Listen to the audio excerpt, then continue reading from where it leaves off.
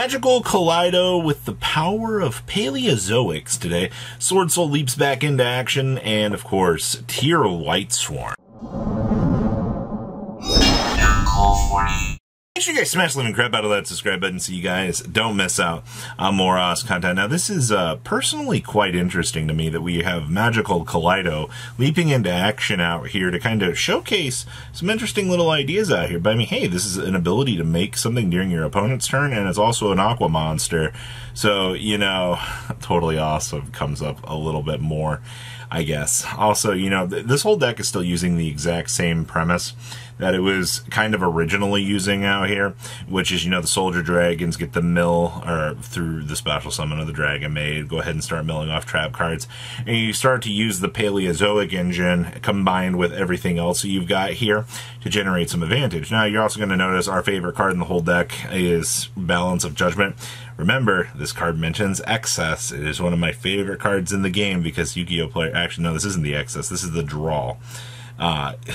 The deficit value card. We also have the Titan Cider down here as another option tree, and this build brought Waboku. I don't agree with Waboku. I think Threatening Roar would be a better choice because that still means a Tenpai player can battle and still tear through your field, and you know you're going to lose all of your monsters if you had any on the field, which kind of puts you into a little bit worse of a position, so I don't really like that. Also, this build's playing Monster Gate, which is kind of hilarious to me. You know, you're able to resolve this, get through like a full-scale dump here.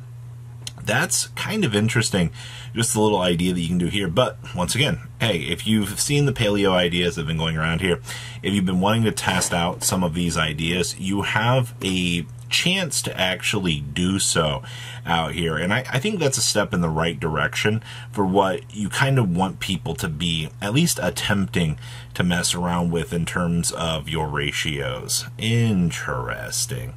Also, this volcanic stuff down here for free board clears. That's hilarious to me. Okay, next up we have by far, I think, one of the... This looks like something that you would see from a playtesting video for a Yu-Gi-Oh! Pro deck.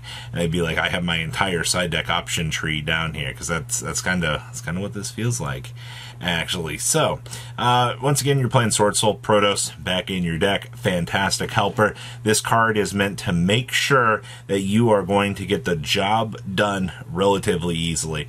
And, you know, we love to see it. But then you're going to look at your hand trap ratios here, and you're going to be like, huh, what are we? One Droll, one Veiler, the one Moonlit, two Nuns, and two Nibirus. But for some reason, we're just doing one copy of Crossout Designator. I don't really have much words for your spread of side deck choices down here. But also down here, you know, you have a Shifter. I don't really feel like a Shifter is an inconvenience for this deck, but alright. You've also got, like, Grand Manju showing up. What in the world are you doing here? I also see we are side decking the Psychic End Punishers, and this build is even going so far as to bring in the Drago Masters of the Tenyi to try to have this extra push for your opponent so that, you know, you can do things. Remember, this thing can't be destroyed by battle with effect monsters. If you control no other effect monsters, you can destroy effect monster your opponent controls up to the number of non-effect monsters you control or in your graveyard. Yeah, this is a stupid little free board wipe. I really wish this was a quick effect. Could you imagine if you could board nuke your opponent with Drago Masters as an actual quick effect? That'd be great. Also, you know, we have another cross on the side deck. This was also a 14-card side deck, so, you know, you can put the other cross out in here and have it be stable. But this caught my attention because the ratios are very, very weird, very, very left field, but, you know, you can accomplish quite a lot of things out here and actually have fun with it. Okay. Woo! Tier Elements.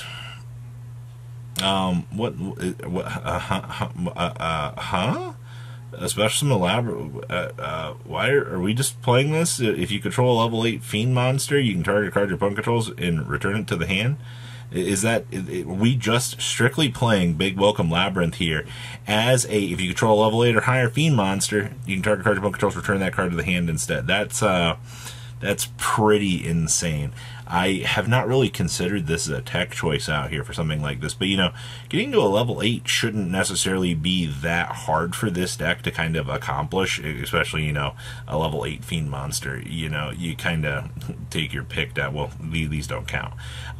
Interesting. In terms of the rest of your developments, hey, you know what? Tier stuff is going to be milling your deck. You're going to be setting up some interesting stuff. Seeing Raiden showing up out here as the mainstay for this deck, I mean, it's your committed normal summon. You're using it to mill too. If you have to do anything else with this, I mean, okay. You also have the double Reno, but I feel like this doesn't really matter all that much, to say the least. You do have the one Grief in here, okay.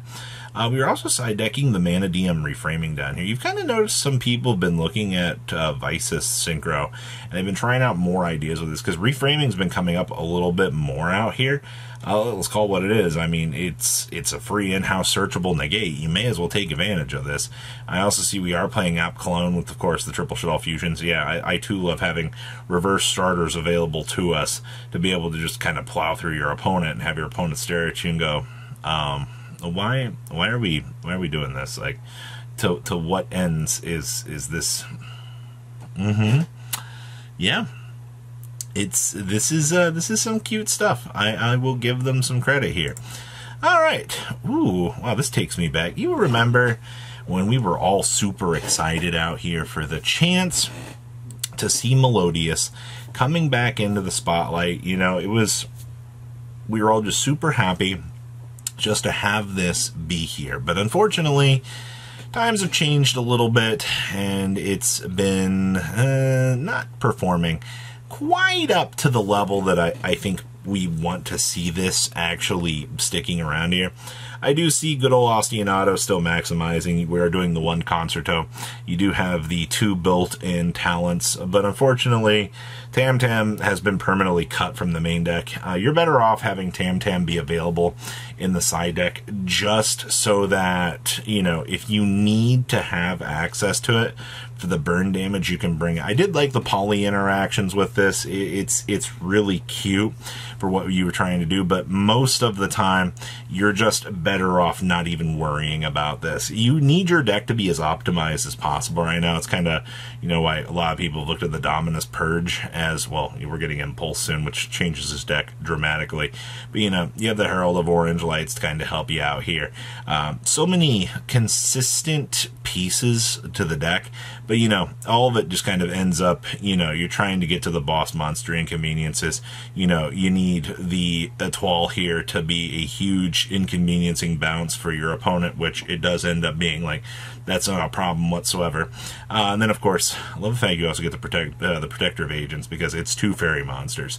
Guess what your whole deck is? It's also really sad that this deck fell off very hard, because I do really think that this deck is a very competitive monster.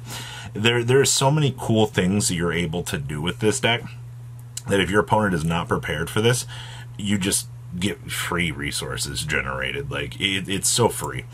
Now we have a branded list for you. Wow. You know, back to the age-old debate right now of what's the best branded list to be bringing to the table. You know, what do we need to be messing around with? I mean, hi, Gimmick Puppet, how are you? I do see we are main decking the Dark Ruler No More. Basically, the board breaker stuff. All right, you want to be seeing these cards to be putting that pressure on your opponent so you can just kind of win the game. Like, same thing out here with the droplets. You are going full steam ahead with these board breaker cards. Your opponent is going to look at you and go, oh, yeah, I really can't do anything about that, duelist. Like, carry on. I also do see back here, we are playing Yield Thrust, toggle into anything you need, fusion deployment, everything standard stuff for this. A little bit out of the ordinary here. I do see we have the brightest blazing Branded King. Okay, another search target. Are able to board into the triple crossouts to punish the opponent. And of course, we are playing a Shadal Dragon. That's kind of cute.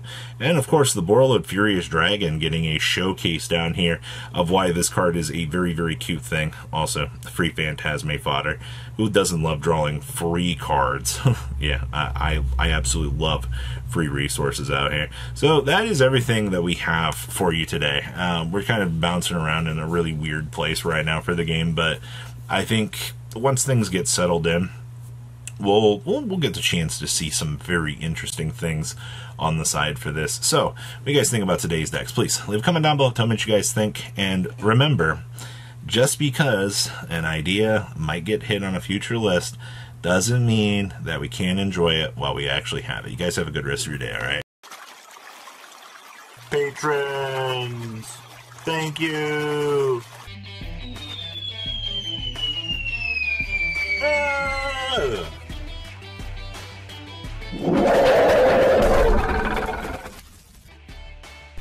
Thank you so much for watching. Check out these other videos.